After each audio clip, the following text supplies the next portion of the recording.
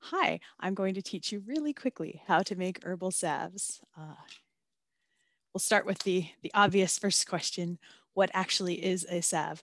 Also, if you're freaking out and going, I thought that word was pronounced salve, it is in the UK and parts of the US, but salve is also an acceptable pronunciation. Um, you have probably used a commercial salve. It may have been sold as a balm or an ointment. There is no technical definition difference between those terms. If there were one, it would be that ointments tend to be thinner and salves are kind of in the middle and balms are the thickest. But even just on this screen, there's a lot of variation and that rule is broken. The only one here that would really make other herbalists angry probably is my inclusion of VapoRub. But I'm correct, it is also a salve. If you make your own salve, I suppose any salve is the formal definition, a topical preparation used to heal a localized condition. Just means it's something you put on your skin to help solve some sort of problem. When you make them at home, obviously the commercial ones have a bunch of different products. They might have petroleum jelly, they might have whatever, but when you make it at home, you're going to use an herb infused oil, some sort of wax, usually beeswax. For the vegans, carnauba wax does work, but it's not a one-to-one with beeswax. I can give you a link to a recipe that uses vegan wax if that is a concern for you. If you are not vegan, use beeswax. It is the best possible wax for this use. Um, and usually you'll also add some essential oil. We're going to do this in 6 steps. The first step is you mix dried herbs. I'm emphasizing the word dried here, and oil. The reason we don't use fresh herbs, there are certain herbs that have to be infused fresh. When I need those oils, I just buy the oils put together by professionals. It is so fiddly and so hard, and it is not for beginners to try to do. And I include myself.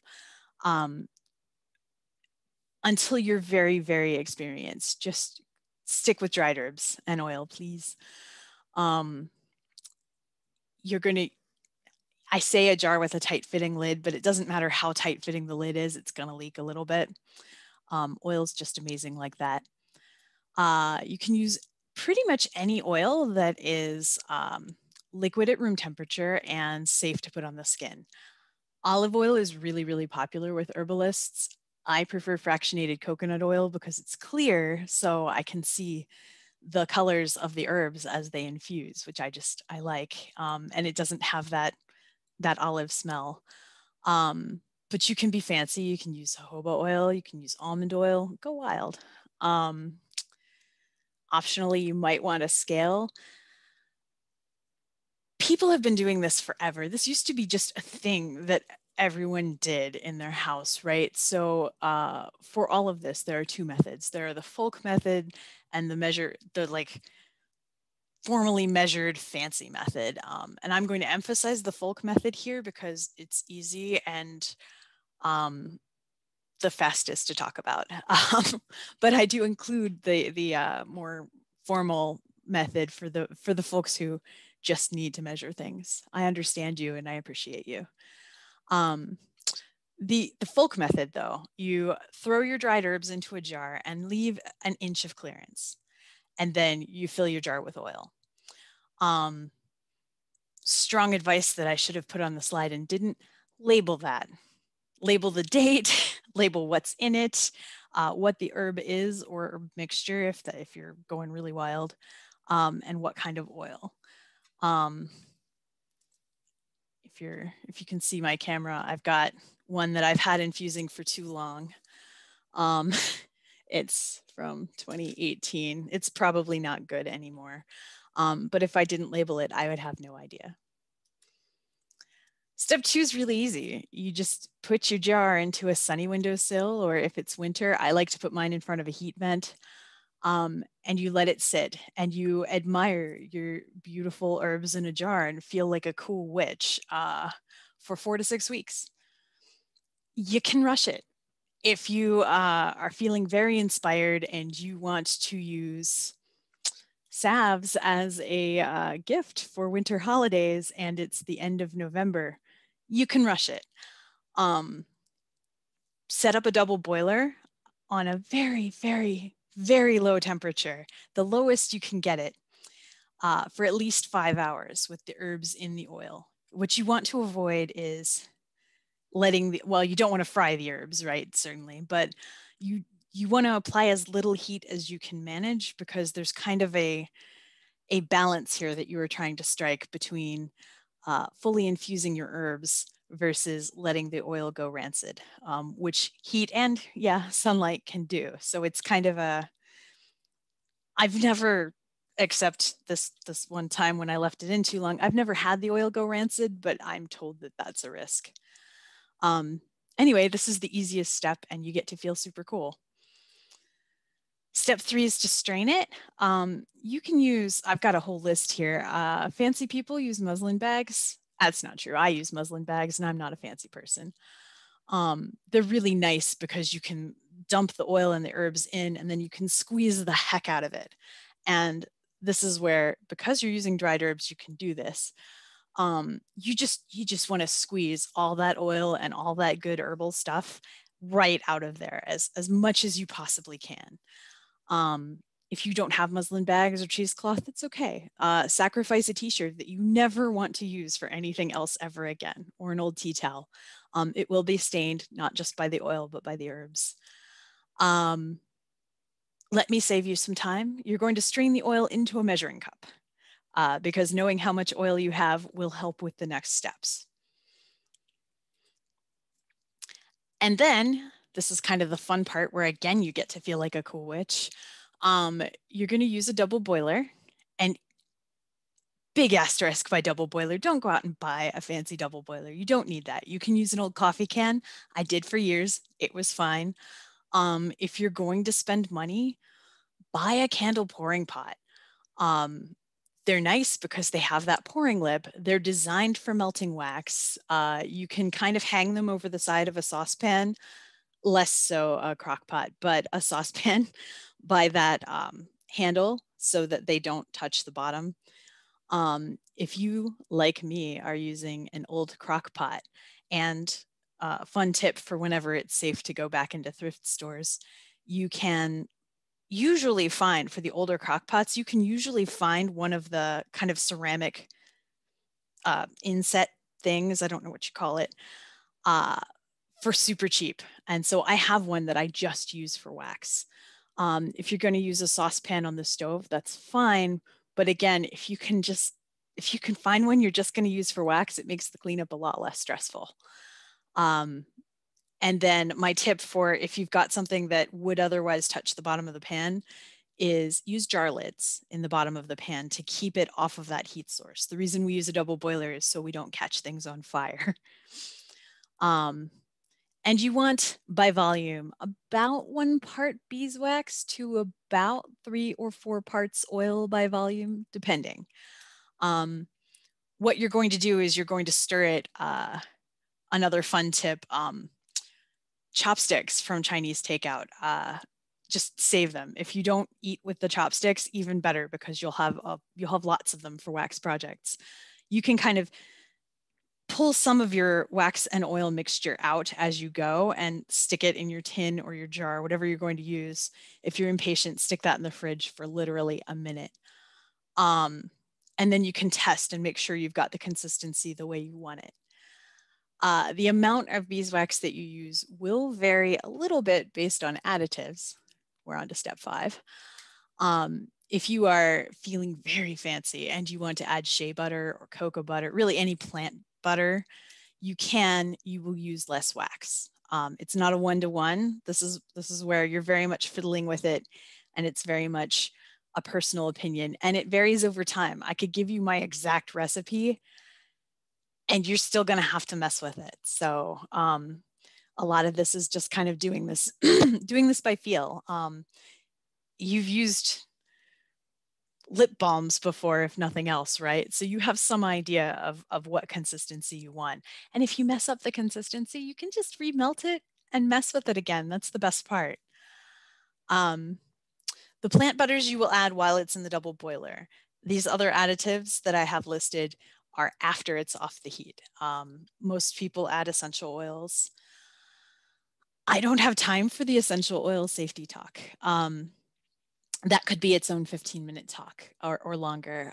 So please do me a favor, and you want 5 to 10 drops per ounce of salve. Or if you don't want to do that math, you could do 6 to 11 drops per ounce of oil that you started with. And you know your number of ounces of oil because you put it in a measuring cup.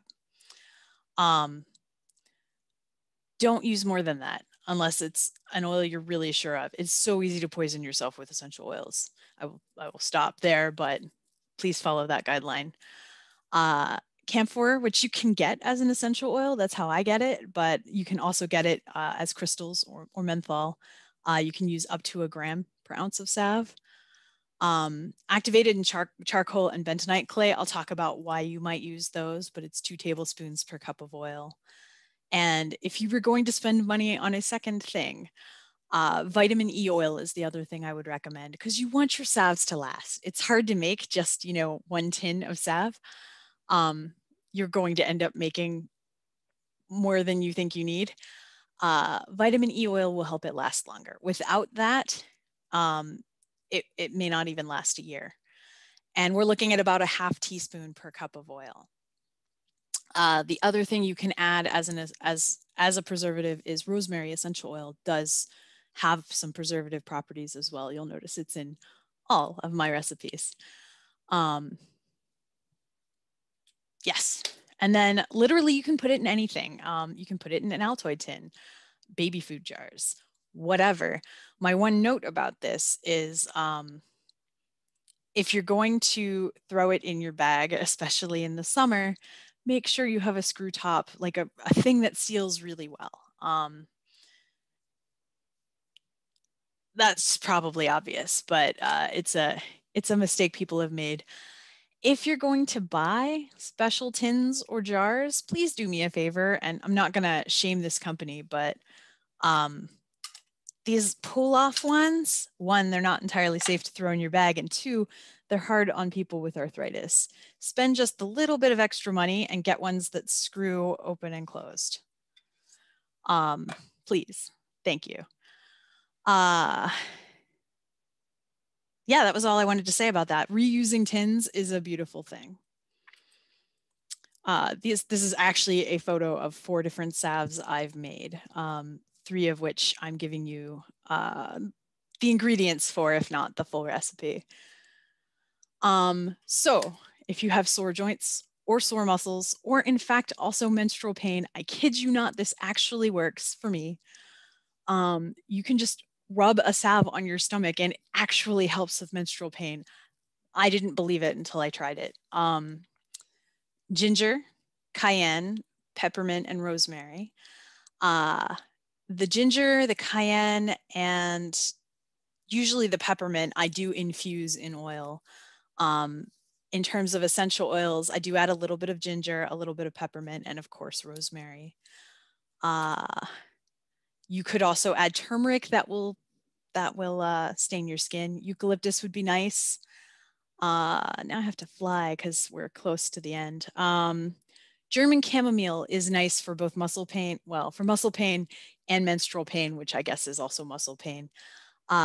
Careful with it. Some people, like me, are allergic to it, which is why I don't use it, but it would be a really nice addition to that. Headache pain, lavender, peppermint, and rosemary. You could add eucalyptus as well. That would be nice. And I infuse all 3 and also add all 3 as essential oils. If I had to pick a favorite salve, this is the one. I love it. What we call a drawing salve. This is the one where you would use the activated charcoal and the bentonite clay. Plantain is not the banana relative. There is I guarantee you've got plantain in your yard, but you can also buy it. Infuse plantain oil and then add these other things and it will actually help with bee stings. Don't use this instead of getting treatment if you're allergic. For plant stings, it even helps with splinters. It's a really useful salve. And then really quickly, I have links to other people's directions written out because I know not everybody learns best from videos. Here are 2 books. The Botanical Skincare Recipe book is just full of recipes and not that much lore, whereas Wild Remedies is mostly lore, but also has recipes. And you may or may not like the fact that the Botanical Skincare book is all in that font. It all looks handwritten. I do have image credits. Sorry that they're so fast. And I'm all done, only a minute over. Thank you, everyone. And thank you for your patience.